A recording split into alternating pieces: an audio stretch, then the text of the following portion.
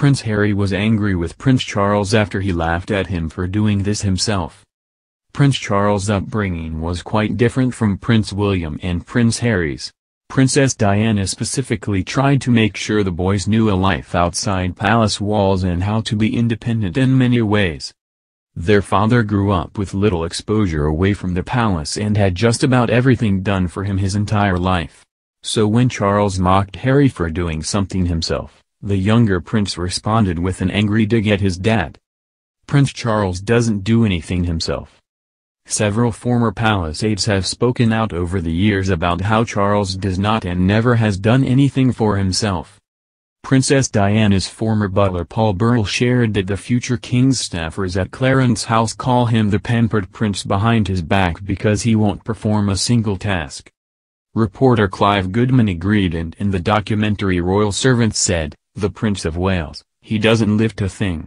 He gets up in the morning, his bathrobe is there waiting for him. He walks into the bathroom, the bath is drawn for him already.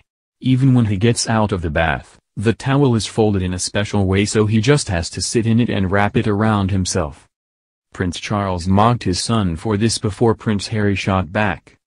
Over the years, it appeared that the Duke of Cornwall's sons don't mind doing menial tasks as they have never surrounded themselves with as many aides and valets as Charles has.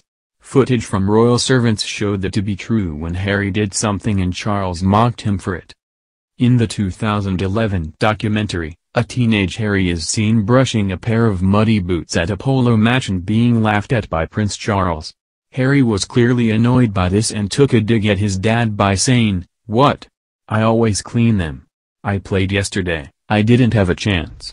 Just because you'd get someone else to do it for you." His dig at his father was, "At least I'm cleaning it myself, not like you," Goodman explained. And that was exactly right. Charles would never, ever think of cleaning his own shoes.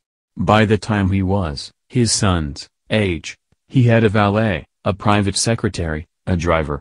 He had a pretty substantial staff all of his own. There have been other reports of Harry lashing out at his father. This isn't the first time reports have surfaced about Prince Harry standing up to his father, but another instance was over a more serious matter when Harry was even younger.